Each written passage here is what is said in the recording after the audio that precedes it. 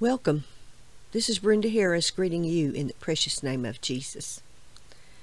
I had a couple of precious viewers mention in the comments after I posted that video about the demonic attacks that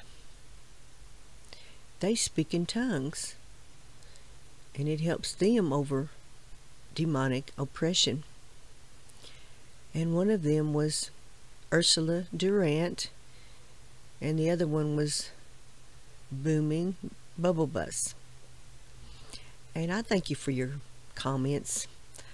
And I had thought about that before, but I failed to even bring it up or mention it. But you know what? The precious Holy Ghost has been with me all of my life. And I was actually filled with the baptism of the Holy Spirit when I was about 12 years old, with the evidence of speaking in tongues. And if you don't have this gift, you're missing out on a wonderful gift, because the Bible tells you that God will give this gift to anyone freely who asks for it, and He said it's a gift. So if you want it, just ask Him for it, and He will fill you with the Holy Spirit, with the evidence of speaking in unknown tongues. And you can go to the Bible and read about the day of Pentecost, when people were baptized with the Holy Spirit with evidence of speaking in tongues, Acts chapter 2. And some people have said, well, that's not for today. But I believe it is for today. I've had it since I was 12 years old, and I've known a lot of other people that have it. But I tell you what happened to me one time. Now the Holy Spirit, you know, it will communicate with the Heavenly Father, and it will speak to Him and intercede for whatever you need. And I'll tell you, one time, it's probably in the 90s or so, and I was going down the highway, going to the old home place. My sister Linda had bought that place, and I was almost there, and I was going to turn to the right to go up to the road that led to her place. And all of a sudden, the Holy Ghost just came all over me real strong. And I started speaking in tongues. I started speaking in tongues. And I said, Lord, what is going on? And so I went on down the road, and I went on up to where I was supposed to turn left to go in to the driveway that led to their garage area. And the farrier was waiting on me, and I was going to get Linda's young horse shod. And I had been working with this horse, and I had been training it to ride, and I had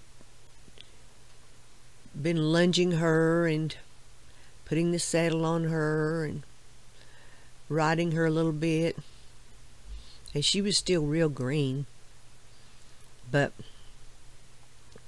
I got her out, and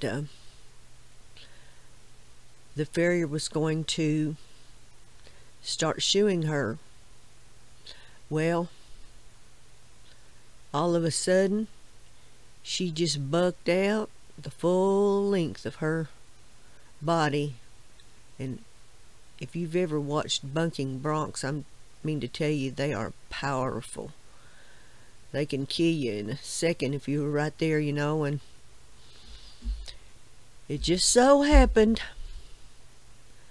that I was standing quite a ways away. I mean, I felt pretty safe where I was standing, but I never expected her to buck out like she did. But when she did, I felt her hoof just barely touch my blouse right there. Just barely touch it. Didn't touch my skin. But if I would have been just a tad closer,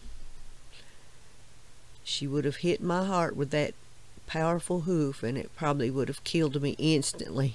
Probably would have stopped my heart right then. And I knew that's why that Holy Ghost came up on me and I spoke in tongues like that, because the Holy Spirit was interceding for my life. And the Holy Ghost has been with me. Now, I've had other times when I spoke in tongues, but I think that was one time I know that God was working to spare my life. Now, one time, it's when I lived in Georgia, and I lived near the Alpharetta area, and I was going down the highway pretty near Alpharetta, and I was praying to God, and I was just speaking to Him in tongues. I mean, that's one time that it sticks out in my mind. It was so strong and so powerful, and I've often wondered what it meant. But this is kind of what I think it meant. I think that God was interceding for my future. Now that's just the feeling I get about it. Now, I speak in tongues just about every day. I mean, I don't want a day to go by without doing that, because God's Spirit is powerful, and He leads us and He guides us.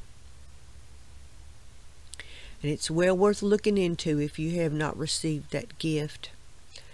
But I know there are many people that probably don't go along with that, and they don't believe in it. But post in the comments what you think about it. And if you want prayer, if you want me to pray for you about it, I will. But remember, God loves you so much, and so do I.